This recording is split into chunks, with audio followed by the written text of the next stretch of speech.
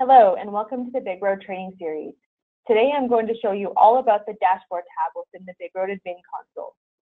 When you log in as an administrator, a dispatcher, or a safety manager, you will be able to click and navigate to the dashboard tab within the BigRoad admin console.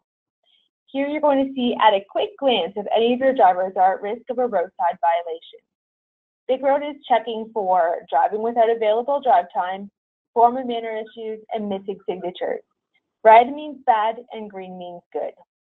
So here I can see that Alicia has had some driving without drive time instances on her logs. If I want to locate and find out exactly what's going on, I can click on her name. I can see every day that there was a drive time violation and what that violation was. Here I can see that Alicia has not signed her log on Sunday, August the 6th.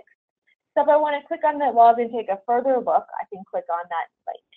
Here I can see that Alicia has not signed her off-duty day, so I can quickly send her a message and ask her to sign her log.